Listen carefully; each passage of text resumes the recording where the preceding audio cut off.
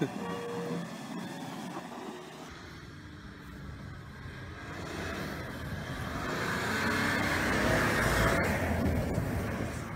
you the cutaway, those two gears that are coupled to the shafts. The front shaft is going to be turning much faster than the rear, and you'll see the front wheels will probably do 4-5 rotations, and then they'll slow down. And the rear is going to push the vehicle right up the hill. Then we're going to put the rears in here, and the fronts are only going to have the friction of the diamond plate, which, to be fair, is not that much. It's not as good as this. And what's going to happen is the rears are going to spin, and then you'll see they'll start to slow down, and the fronts will speed up, and Chris will walk it right up. Okay, Chris, go ahead. So we're going to cradle the front wheels. Okay, back off the brakes just a tad. Okay, so now we've created a little bit more resistance. We're sitting in the divot. Chris is going to give throttle, but unlike the lady who drove in the video, Chris is going to sustain the throttle, create momentum, get the clutch pack to bind. Go ahead. Stop. Just ease off the brakes. So was that a pretty easy walk? Yep. Well, you had a ton of traction at the rear, right? Keep going, got about a foot. Right there. So now again, we're going to try and create a little bit more resistance. The front's got traction, the rears don't, right? It's almost zero coefficient. As we get wheel spin, watch what happens. Go ahead.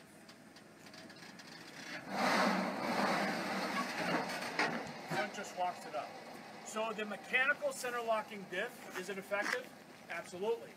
And you saw the rear wheel had to do 3-4 spins, and we got lock up and we started walking the vehicle up, front wheel drive. So from a north-south,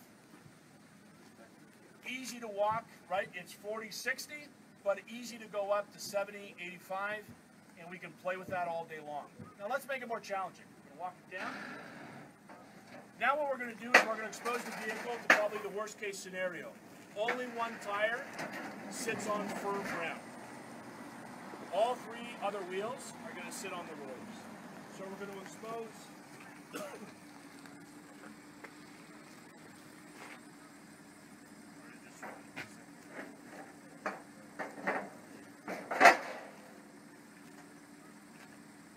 actually create at the rear, right, where 60% of our torque is going.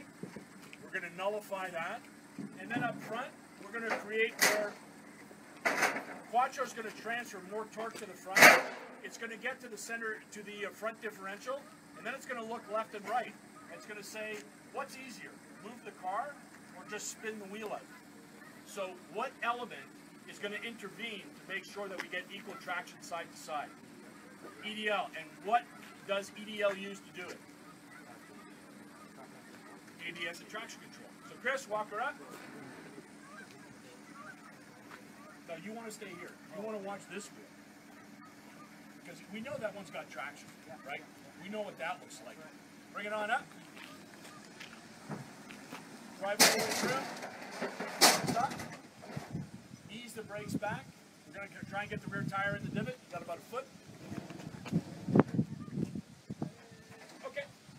So now in theory, the rears are really going to spin just like before, but now we've got a liability here where the diff in front, it's an open differential. There are no clutch packs there, so it's going to be EDL on either side that determines where the torque goes. Go ahead.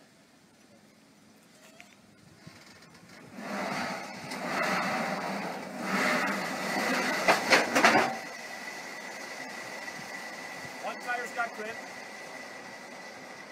We've got a mechanical system that flushes out what's happening north-south, sends torque to the front. The front diff is open. We can get a little bit of wheel spin. We mitigate it by using EDL, the ABS traction control, and it sends the torque to the one tire that had not great, but okay traction, and it walked the vehicle up.